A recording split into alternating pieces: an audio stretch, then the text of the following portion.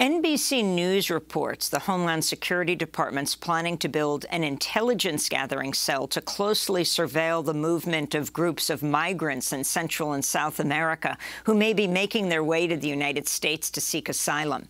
DHS officials are also seeking to establish aerial surveillance of trucks and migrant camps across multiple borders and increase collaboration between Central and South American authorities and U.S. agents. The cell will reportedly be operational by the end of October. This comes as some 90,000 migrants hoping to reach the U.S. for refuge remain trapped in the southern Mexican city of Tapachula. This is Luis García, a human rights advocate. El Gobierno de Biden va a darle 20 millones de dólares al Gobierno de México y de Centroamérica para contener y poder saber qué es lo que está pasando. Que den 10 millones de dólares a esta ciudad y nos quedamos todos.